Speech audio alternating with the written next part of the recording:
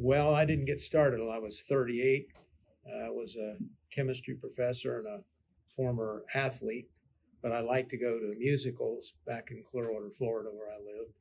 And they had this movie theater that I'd grown up watching movies, and they turned it into a theater. And there was a play called 1776, needed 26 men. I figured if I didn't get in that, I was barking up the wrong tree. I played a Scotsman, and then I played Brigadoon.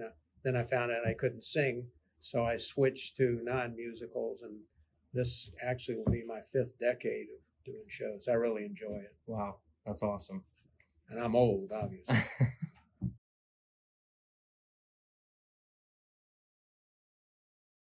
Well, I tell you, I started a year and a half ago when we were first going to do this, so it made it easier for me. I found it to be grueling because of my age, but it's a great show and it's a demanding show. Right. Everybody in this show has got something that's real important.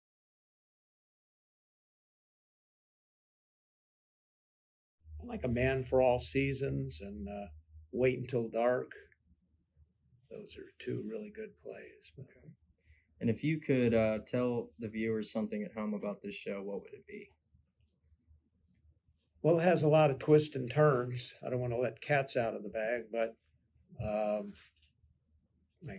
I'm a defense attorney for a person who people at the beginning in the audience may not like, but if you listen to what happens as it goes along, you may or may not change your mind. The thing is that there are many twists and turns, and in the end, it's going to be interesting how each jury member selects. It could definitely go either way, 50-50.